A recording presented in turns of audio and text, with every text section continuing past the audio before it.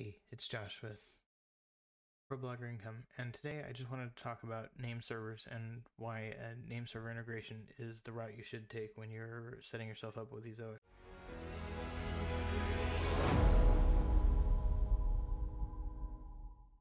Why you want to use the name server integration as opposed to the plugin. What you're looking at is when you integrate with the name servers. The difference in switching the name servers is it doesn't change your hosting, which is what I see from people all the time online say their hosts say they're not hosted with them anymore, but name servers have nothing to do with hosting. Name servers are just like a pointer to tell anyone on the internet what IP address is your server and your website.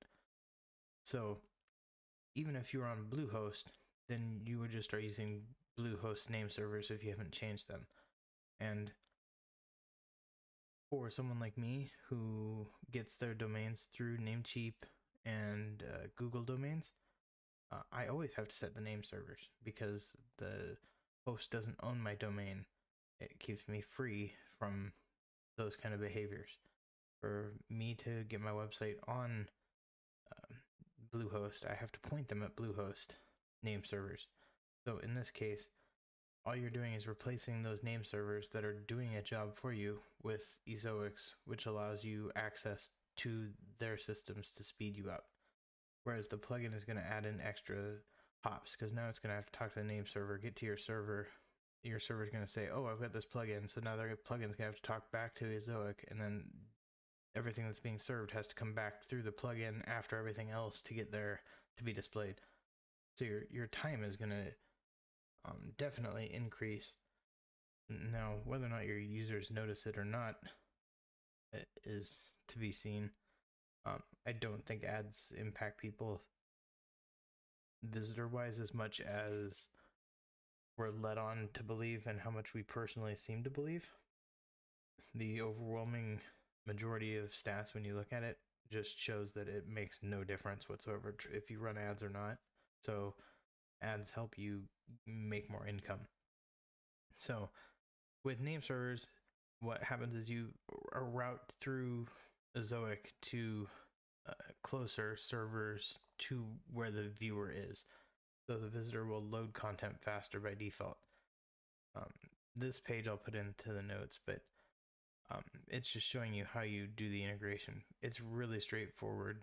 And then this part you change based on your host, and not the host, but wherever you actually purchase the domain name from. For many of you, it's more than likely the host. So you just have to change where those point to. Instead of being ns1.bluehost.com, it's now baboon.ezoiccns.com. And there's a whole list over here that I'll put in there also that kind of explains what each host has to do that they know of and have instructions for, and then who it doesn't work with. So you can kind of make some educated understandings before you start to move in. But down here, you have stuff like Autoptimize and these other plugins that people run, and you're running these on your site while trying to do everything else. You're causing yourself to have speed issues. So I just want to make sure that's understood. So once you do this, typically I've seen it in less than 4 hours, everything is fine, but DNS can take, I think, up to really 48 hours, but I haven't seen it anytime recently really take that long.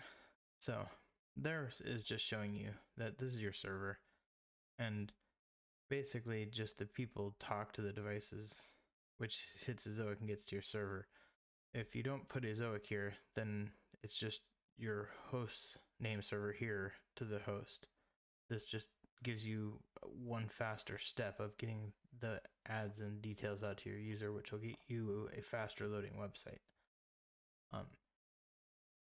On that note, I did want to talk about a little bit of the site speed itself and how you can look and see, because if you do all of these optimizations, you should load basically the same as what you did before. So if you loaded it 2 seconds before, if you do this all correctly, then you should load theoretically close to 2 seconds afterwards.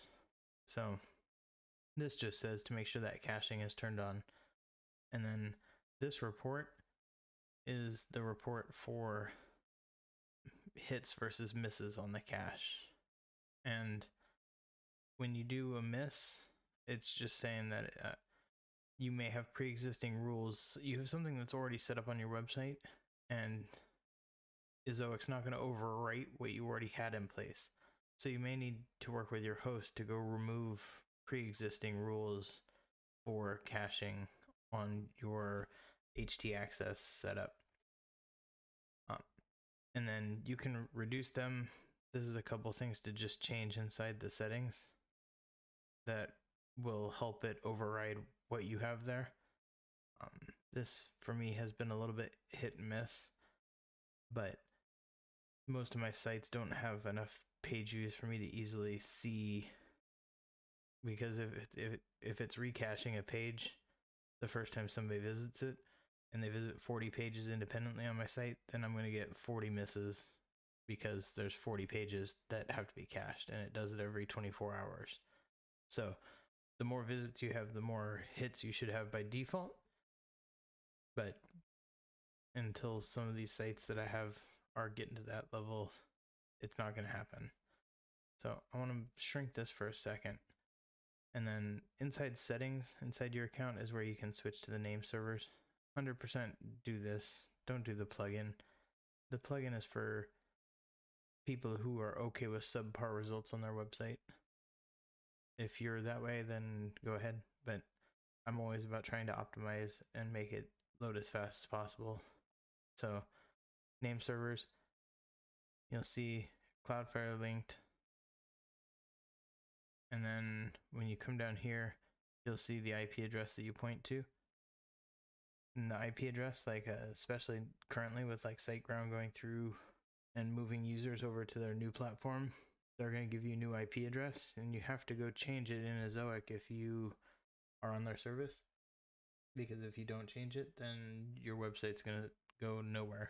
Like when people type in your address, it's going to point to an IP that's no longer yours. So when your host tells you they're going to change that IP address, you need to come in here and change it, or you need to talk to your representative and tell them, you know, it's about to change or it has changed to this IP. Can you go change it inside Ezoic for me?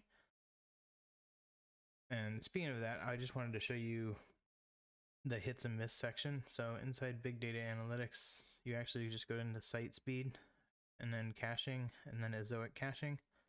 And this can show you how well you're doing. So if you'll see, I have 15 hits and 22 misses, right? Those 22 misses are more than likely 22 different pages on my site that had to be cached, and the 15 that were hits are people who went to those pages that were part of the 22. So the more page views you have in a day, the more hits you'll have by default, because the cache will have already been built. But when you come down here in the data is where it starts to show you. So on a cache hit, the site's loading in 1.8 seconds. On a miss, 5.8 seconds. You see the time. Average engagement at 15 versus 51 seconds. They're staying 20 seconds longer. So time to interactive for a user, 2.7 seconds, but it's 6.7 seconds when it misses. So what you can do is come in here and take a look. The other thing that may stand out to a lot of you is when you look at these things, 67% exit on a cache miss, 82 on a hit. But look at this part, page RPM. On a cache hit, my page RPM skyrockets from $17.34 all the way up to $28.15. So every miss that I'm getting is losing me $11 per 1,000 visitors.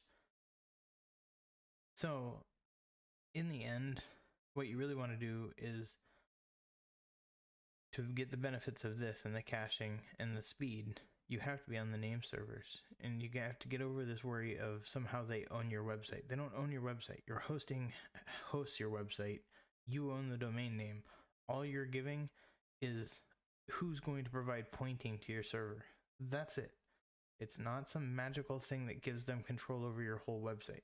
if you want to, you can immediately remove Ezoic by coming in here and changing the name servers back to your host again, and boom, Ezoic's totally off your system. They don't own anything by using name servers. And it's another frequent thing that I see out of the non-technical people is somehow a belief that by changing your name servers, you're giving control of your website to Ezoic, which isn't true. You're just trying to help the user by speeding up the things that they can do for you on your behalf. I would state that I would much rather have my website load at 2.7 seconds than 6.7 seconds, and the plugin's going to be closer to the 6.7 seconds because there is no ability to help you speed along loading of the ads. But I just wanted to put one out real quick just to kind of explain caching and explain why you want to do the name servers and how the name servers function, and that they're not some mystical thing. They really are a huge benefit of making your site faster. If you have questions, leave them in the comments below. I do have a couple more videos I'm going to try and do this week.